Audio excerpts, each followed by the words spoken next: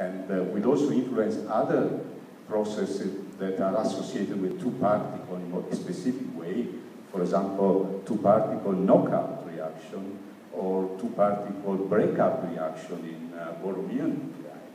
And it's clear that there is an influence of the pairing correlation, but how to make it quantitative, that is the serious problem. It's a serious problem because other direct reactions are much more simpler from a reaction point of view. For example, if you do Coulomb excitation, in a certain limit, Coulomb cross-section becomes directly proportional to dB lambda. In that case, it's trivial to extract information from a reaction point of view. But in the case of two-nucleon transfer reaction, the mechanism is obviously more complicated, and the process of extracting information is not so simple. Sometimes, in a simplest way, one is simply quoting that the cross-section for two-particle transfer just scale with the matrix element of the two-particle creation operator. And this is not an obvious statement, because I presume that the radial dependence of the transition density contains more information than what you get by integrating the two-particle transition density. Where is it hidden, this information?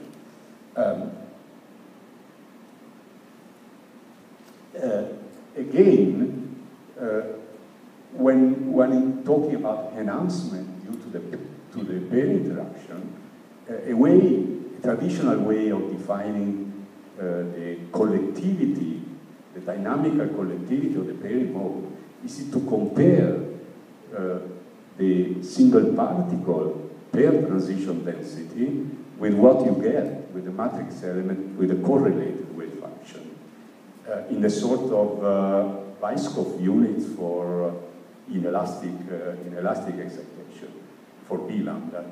This is just an example of two-particle response to, in this case, lead 208, and we look to the matrix element between the ground state of lead 208 and all the 0+ state in lead 210. And the structure of the state in 210 are obtained either from the pure shell model, and that's the black result, either in more sophisticated, we just did in this case RPA calculation, and you can see how the correlation induced by the RPA is enhancing the pair strength to the ground state. So in this case, from a theoretical point of view, you would call enhancement due to the pairing the ratio between the strength, correlated strength, and the, let's say, unperturbed strength. Another example, if you now approach the drip line, this is oxygen 22. Again, you can calculate in Hartree-Fock-Bogoliubov plus QRPA the two-particle response. And again, you can compare the, let's call, unperturbed response with the perturbed response. And the enhancement that you obtain is what you say is the effect of the pair interaction. The same thing, the thing is even more complicated in the case of models that do not explicitly contain the fermion degrees of freedom. For example, within the IBM, you have to find a mapping procedure between your fermion Heidaga operator and a certain form of your operator. It's clear that in this way, the model does not provide absolute values. You can only provide relative intensities. But for example, we have been using that for studying signature of pair transition, of phase transition. For example, going from U5 to SU3, and looking at the transition from all the ground state, then you get clearly a discontinuity correspondence of the phase transition, and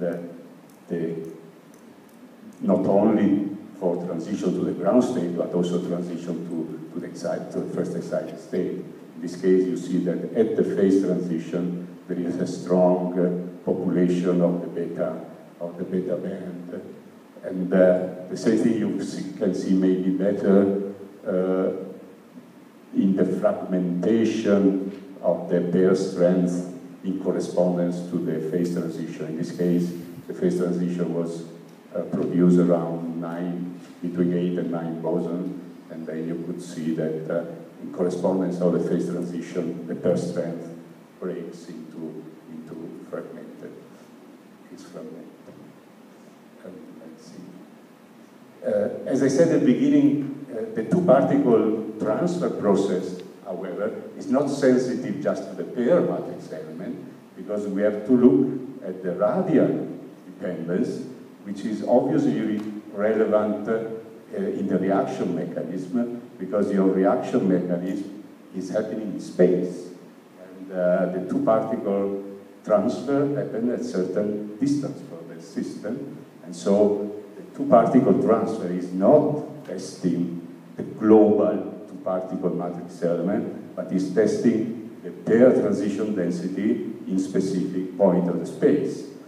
For example, test again the transition density, particle transition density from lead to O10 from lead to 8 to lead to O10 as a function of R, and you compare the figure with the, there is any,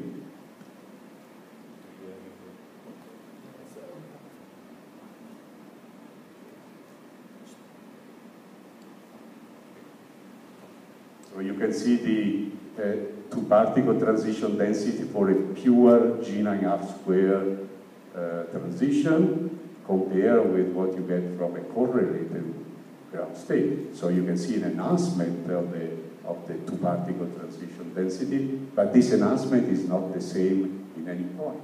So it's not obvious how to extract a unique enhancement factor. Okay. The same thing you can look at by looking, for example, you take the wave function of the two-particle, and then you plot the two-particle wave function as a function of the center of mass, distance r, and the relative distance small r. If your two particles are in a single particle orbit, then you get equally probability of having capital R or small r. But if you put correlation, then the correlation tends to clusterize the two particles and moving it to smaller value of small r and larger value of r. So there is no doubt that the pairing correlation is, as we always say, working in not in radial space, but is creating a correlation in space among the two particles. Yeah, the same thing was shown, for example, in the case of helium-6. This is again the plot of capital R and small r of the two neutrons outside alpha to create helium-6. And you see that this figure is not symmetric, and this more means that this configuration is preferred with respect to the cigar configuration with the two particles, one on one side, one on the other. Okay. Now, a first example of dynamical effect of particle-particle correlation on dynamics can be seen, for example, in the process of two-particle breakup in Borromean nuclei. Borromean nuclei are those in which you have two particles which are outside the core. One particle outside the core is not bound, and the correlation between the two particles makes them bound. Now, the breakup process is produced by the action of the external one-body field. So the breakup is acting on one particle, but nonetheless, there must be something that take into account the fact that the two particles are correlated. Okay? We made a simple calculation by using a one-dimensional free body model. We take two particles which are bound by a potential and which are creating a bound state due to a interaction between the two particles. We took a density-dependent interaction between the two particles. Okay, and then this creates a ground state. You can see that this is the position of particle 1 and position of particle 2. If you don't put correlation, you have equal probability of finding the two particles on the same size or opposite size. But if you put correlation, you have more probability of finding the two particles